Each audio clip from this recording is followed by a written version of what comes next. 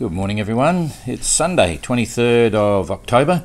Hope you're having a good weekend. And wow, there's some funny stuff, some fun stuff going on at the moment with the weather and this South Atlantic high. So where do we start? Jeepers, I've just opened this. Sometimes it's good for me not to look at this too early, and so I've literally opened it. Haven't had a look yet, but you can certainly see for now this lead pack. It's a boat race. Here's in fact, if we go back, you can see where Cape Town is. Boom, here we go. Okay, so there's Cape Town. All of these boats here are basically heading across there. Okay, so whereas Damien was 460 miles behind the leader, now he's only probably less than 100 miles or so behind the maybe 200 or something behind, because this is a benchmark. They're heading this way, and the way the high is at the moment, Damien's managing to hold up. He's holding high because he doesn't have a wind vane at the moment. Also, keep the wind forward of the beam. But even in racing terms, it's not a dumb idea, because this is going to a very distinct high, which is all going to go to the east, and so he's on the back edge of it, so that wind direction is going to hold all the way through. So let's just see what happens as we pull it. So let's just see what happens as we pull it through day by day. Here's 24 hours ahead. And okay, so whereas everyone is in a straight line heading down, you've still got this situation where the classic route is to come down to the 40th parallel here, 40 degrees south, roaring 40s, and you'll usually hook up with the westerlies. And that's true today, because there's the centre of the high. It's about where it should be. And the ones that are up higher, like if we look at Tapio, if you look up there, he's going to have a lot softer winds than Simon. Simon's down here in the main wind gradient. Tapio's heading straight in towards the centre of the high, so he's got less wind, so he'll go slower. But for now they're flying. Simon's doing 6.9 knots, which is pretty cool. Abelish doing 7.2 knots, which is even cooler. And Pat is making 6.6 knots. Kirsten 6.8 knots, and we said Tapio 6.9. So they're all really making good speed. And distance wise, we'll just let's just see where they are on this boat race. Okay, so 150 miles for Abelish behind Simon. And if we look at Tapio, in a sense, if we look at the course, if we put that directly above Simon, he's probably only 50-60 miles, something like that. He's not far behind in reference to heading towards Cape Town, but he's going to have softer breeze. So, and he'll know that, because as you said, heading towards the centre of the high, you're watching your barometer. The barometer's going up, if you go forward, and if it's not, with the wind strength, you want to get down. If you want the wind to increase in speed, get it behind you. The barometer may not go up, because this is still going to the east, so you may hold the same isobars. Wrong button. Sorry, I want to go back here. And let's just look at where Damien is in terms of a boat race situation. If he's going for Cape Town, he's only 120 miles behind the leader. You'll see that actually on the leaderboard, of course. If you look at the leaderboard, you can look at the distance to the finish. Okay, and Simon's distance to the finish is 21,104, and Damien is 21,300. So he's a couple hundred miles behind, which is not bad, because he was 460 before they turned the corner. So I think that's pretty self-explanatory on the whole game there. Those that can turn the corner first, they don't have to go this south distance. So what's the high moving? That's 1 day ahead to the 24th. Let's go to the 25th. There it is. Bang. It's moved forward really fast. And so, the guys down low are going to be still in a little bit more breeze than Tapio. If he's coming forward 2 days, it's going to go soft here. They'll slow down. Simon will keep moving. So that's pretty cool. Kirsten probably knows that. She'll be doing that thing with wind direction. Watch your barometer. She'll know where she is. She knows she's got to get on the bottom edge. So she'll go down, and certainly Pat's the same. So 25, here we go to the 26. Wow, it's moved across really fast. 27, Yeah, it's going like crazy. Let's just pull this back now and we'll do some distances. Okay, so it's formed up as a little tight one.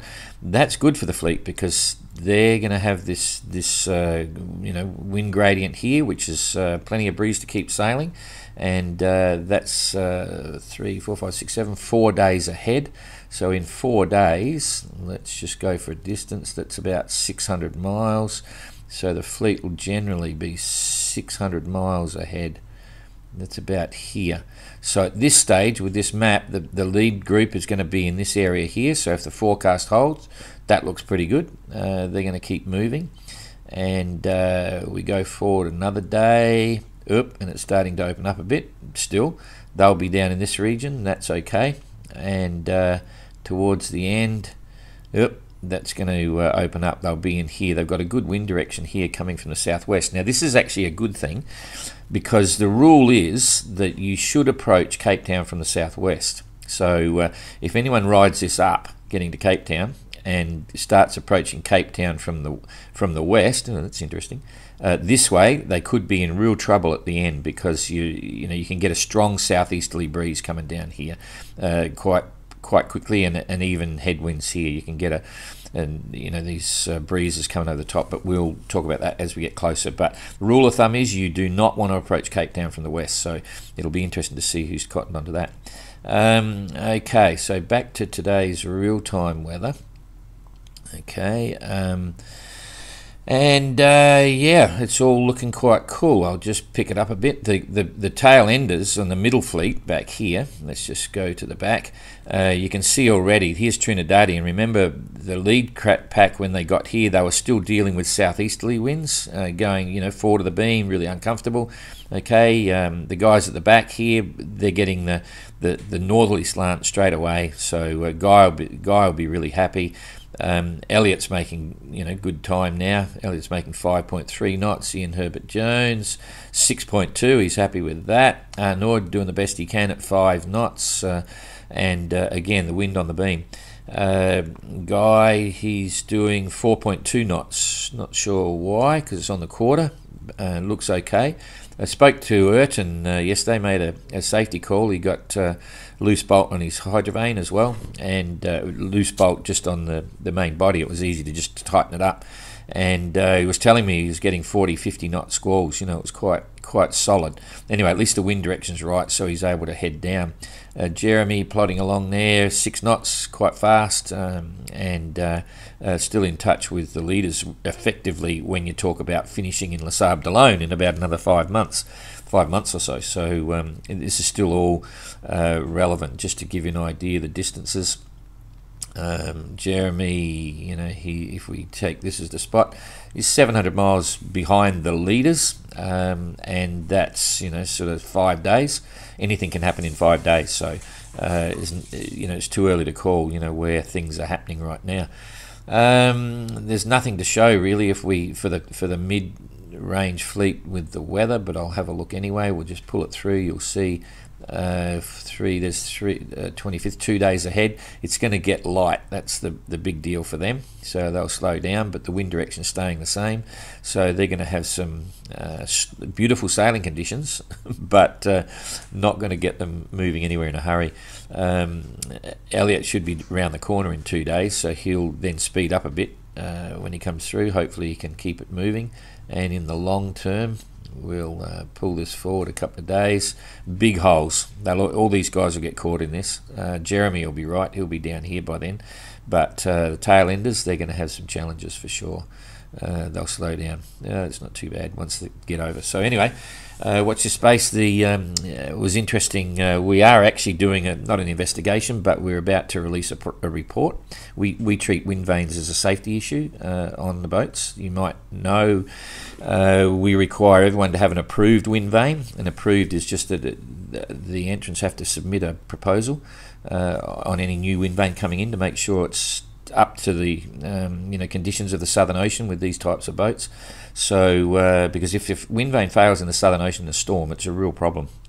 So anyway, we're looking at this issue of Damien's broken shaft. we'll probably get that out on Monday.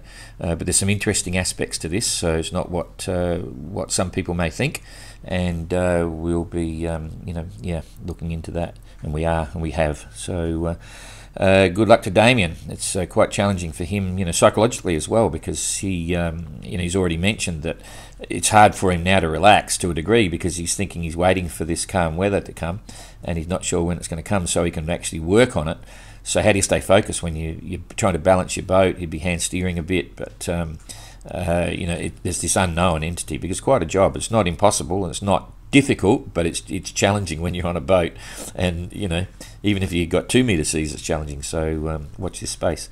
I think that's about it. So have a good weekend, and we'll do the questions and answers today as well if you're looking